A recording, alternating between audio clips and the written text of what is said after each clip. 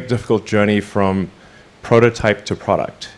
And I've often said that prototypes are easy, production is hard. It's really, I'd say, 100 to 1,000 times harder to go from a prototype to a device that is safe, reliable, works under a wide range of circumstances, is affordable, and done at scale. It's insanely difficult. I mean,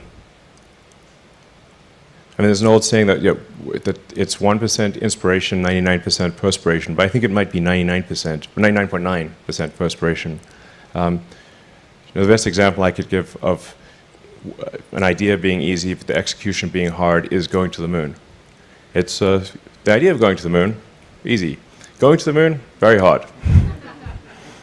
So.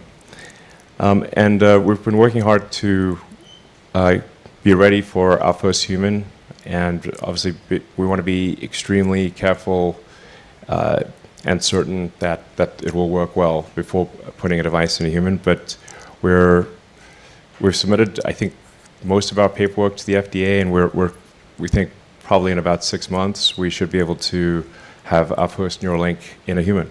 So.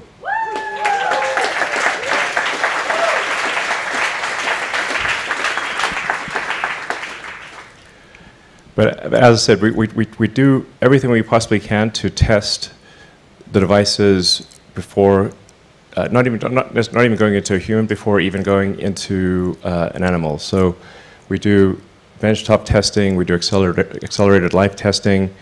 We have a fake brain simulator that has the texture, and it's like emulating a brain, but it's sort of rubber.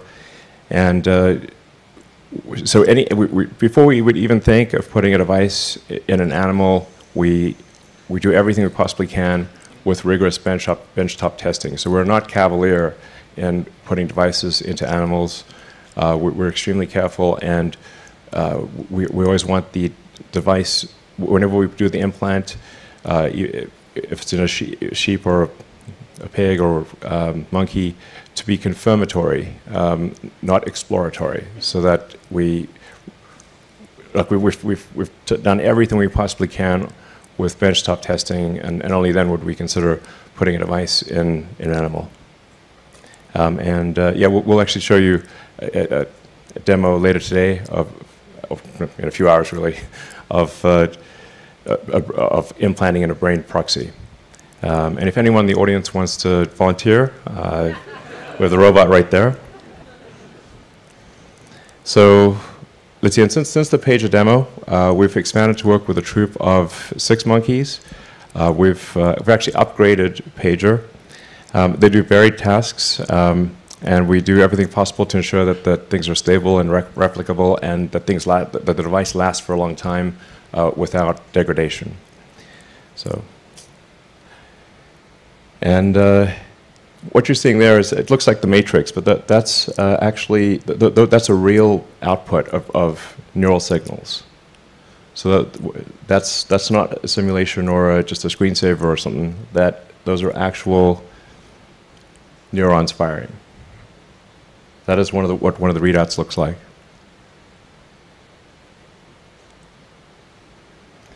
And here you can see Sake, it's one of our other monkeys, typing on a keyboard. But now this is telepathic typing. So to be clear, he's not actually using a keyboard. He's moving the cursor with his mind to the highlighted key. Now technically, we can't actually spell, and so I don't want to oversell this thing. Because that's the next version. But what's really cool here is Sake the monkey is moving the mouse cursor using just his mind, moving the cursor around to the highlighted key, and then spelling out what we want to spell. But and then so this is something that could be used for somebody who's say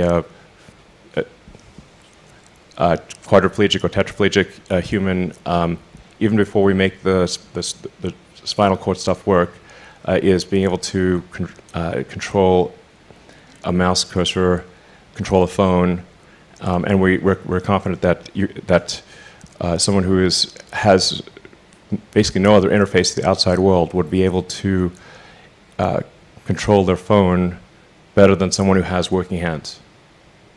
So. Yeah.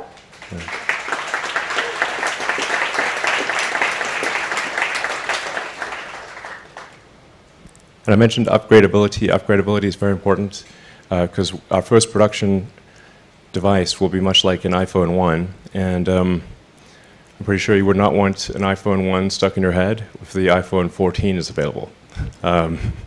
So it's going to be being able to demonstrate full reversibility and upgradability, so you can remove a device and replace it with the latest version, or if it stopped working for any reason, replace it. That's a fundamental requirement for the device at Neuralink. And I should say both Sake and Pedro were upgraded to our latest and greatest implants. So that's been really over a year and a half now that Pedro's had the first implant and then the upgraded implant. So this is a very good sign that it lasts for a long time with no observed ill effects. I think it's also important to show that Sake actually likes doing the demo and is not like strapped to the chair or anything. So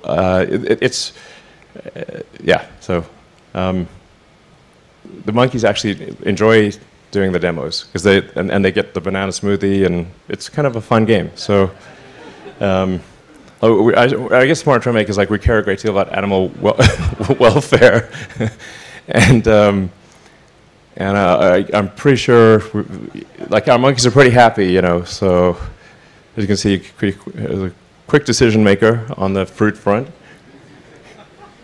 So.